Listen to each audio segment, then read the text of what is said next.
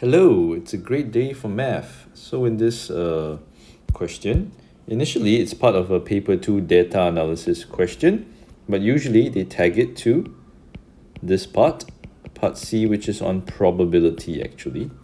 So based on the earlier numbers from part B and A, 2 students out of total 100 are going to be chosen, okay?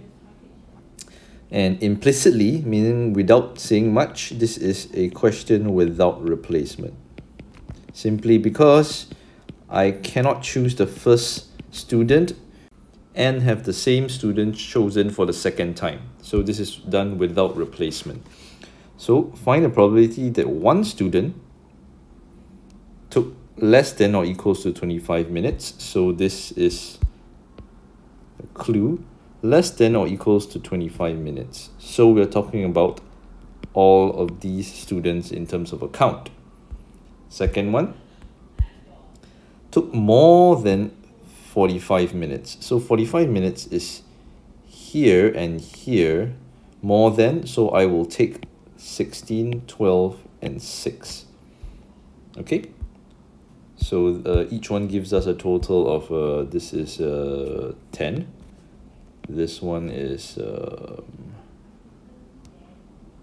34. Okay. Now, you could draw a probability tree to help you imagine this, but by experience, if I wanted to choose one student who took less than or equal to 25 minutes, and then a second student who is more than 45 minutes,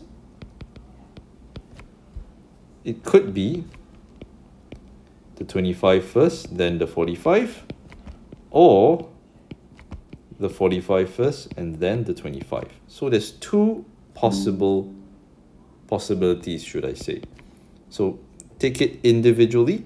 Now in this particular instance, 25 minutes or less would be 10 out of the 100. Now for the second student, there are 34 out of the remaining 99.